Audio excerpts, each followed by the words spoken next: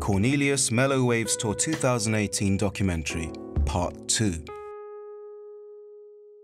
In June 2017, Cornelius released his sixth full-length album, Mellow Waves.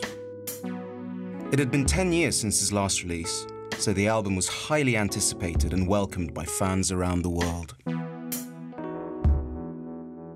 Cornelius's international Mellow Waves tour kicked off soon after, starting at the Normal Festival in Mexico, followed by dates in Washington, D.C., New York, Pittsburgh, and Seattle.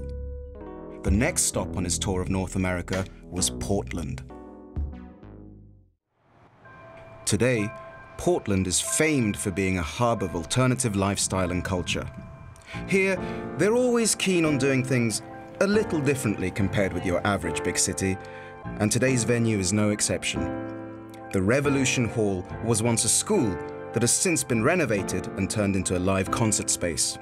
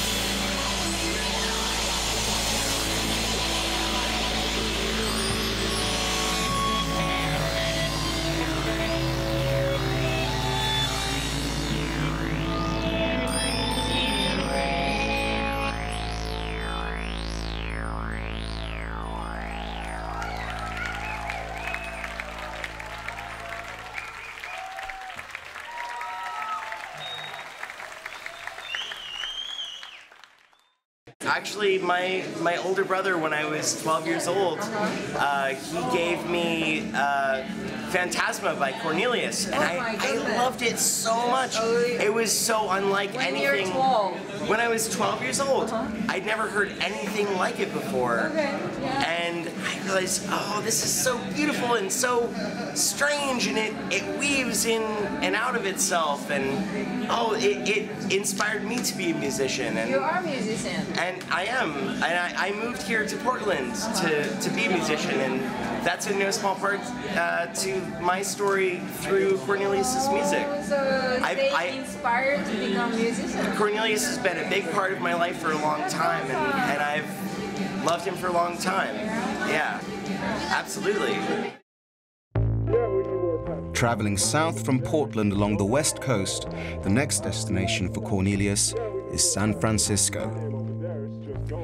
Known as the birthplace of the hippie movement and all things psychedelic in the 1960s, San Francisco remains a cultural melting pot of art and rock music to this day, and is home to a particularly large number of Cornelius enthusiasts. Here, Cornelius plays 2 consecutive nights at the Independent. Does everything we say is right?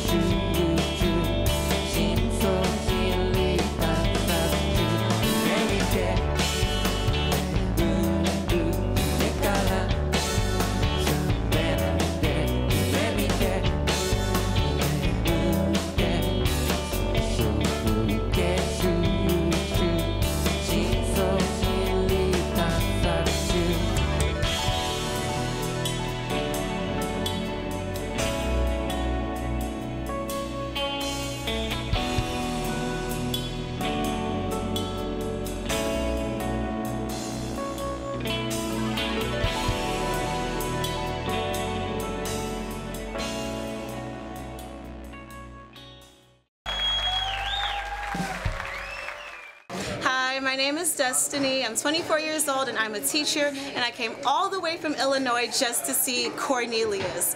Mellow Waves, it's a very somber album. It makes me feel a bit of sadness, but a bit of a hopeful feeling for the future and growing old. I can feel a lot of his emotion in it.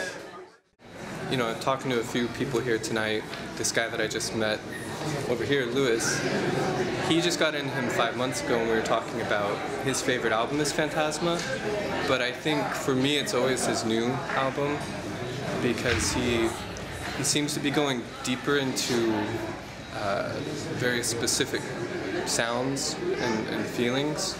So Phantasma is just such a huge kaleidoscopic record, and then, you know, Point got a little more focused and minimalistic, and then Sensuous got even more kind of abstract and impressionistic, and I feel like Mellow Waves kind of continues with all of those things, but it's just got such a, I don't know, more mature kind of feeling to it. So as someone who's getting older with Cornelius, it makes sense. So, yeah. After playing San Francisco, Cornelius travels further south to Los Angeles, the last destination of his US tour.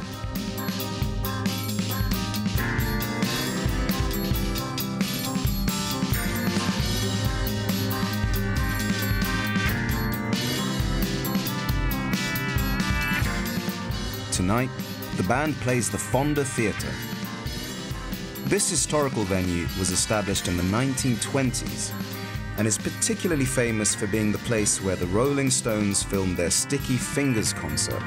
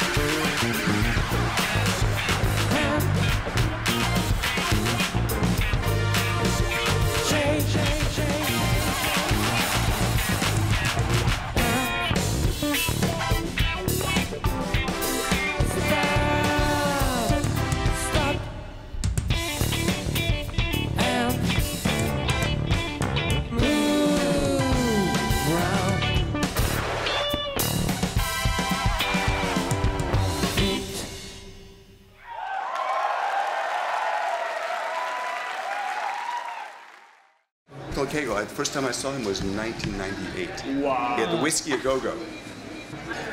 I know his music very well. I know the Trattoria records, everything. I'm very, you know, I told her when I first heard his music, it was like Style Council, you know, very much like, you know, but the new record I think is, it's like he's come to a little bit different level. You know, it's very, you know, the title is perfect because it is very it's mellow, but it has an energy to it. It's really good. Amazing. Show is great. The musicianship is top notch. I mean, it's like watching Rush play. They're just, everybody's really good at what they do. The first time I heard of him, he was in the Plastic Ono band with Yoko. He played on that record with Yoko and Sean Lennon, and so I was curious who all the players were, because the album was very good and the musicianship was top notch, and I always read the liner notes and see who did what. That's how I first became familiar with him, from that album he did with Yoko. So, and now when he puts out a new album, I always pick it up, so excellent. Having completed the American leg of his tour, Cornelius travels onwards to Europe. His first show there is at the Field Day Festival in London. The Field Day Festival includes a significant number of dance and black music acts in its lineup. And of all the countless music festivals in the UK, it is one of the most versatile, dynamic, and quickest growing.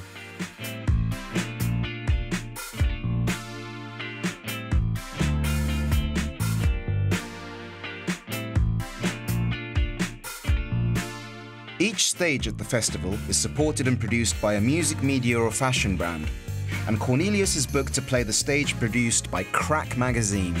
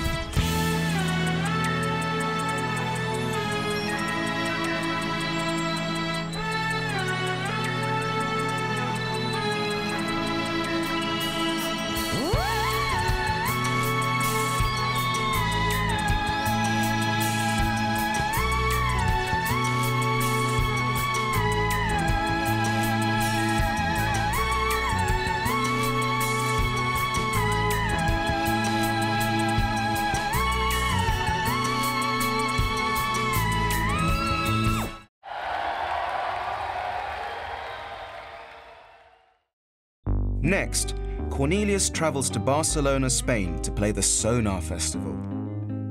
This year marks the 25th anniversary of Sonar, a festival famed for showcasing some of the most cutting-edge and exciting electronic music from around the world.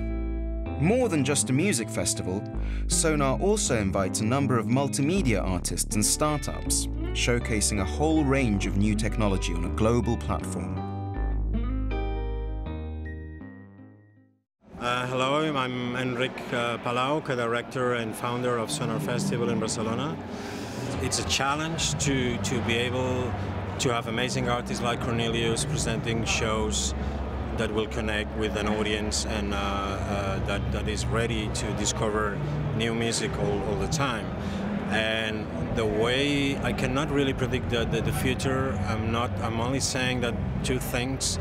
The future is on the hands of the artist. So at this moment, there's a little man or a little woman, maybe in a subway or in a bus, making music with his phone or with his laptop, and he's going to be the artist that will surprise us in the following years.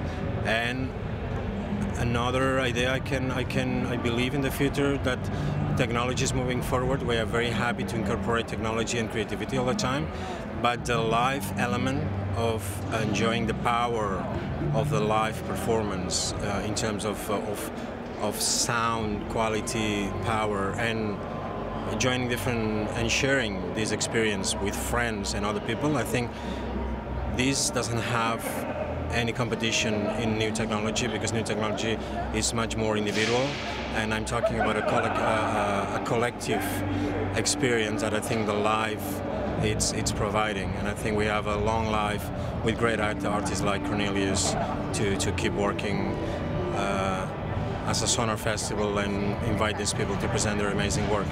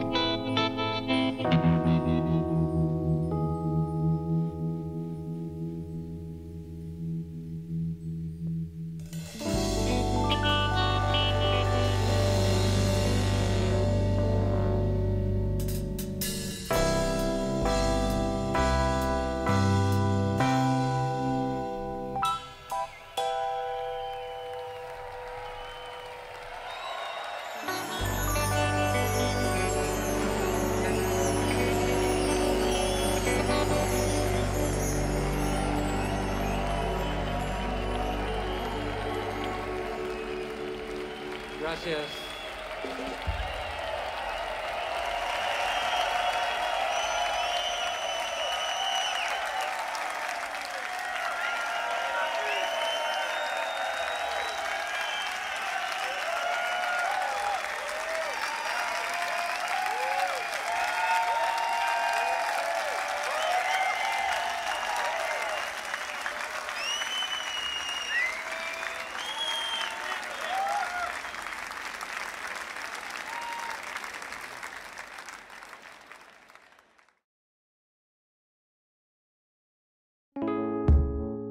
This concludes the second part of our Cornelius Mellow Waves Tour 2018 documentary.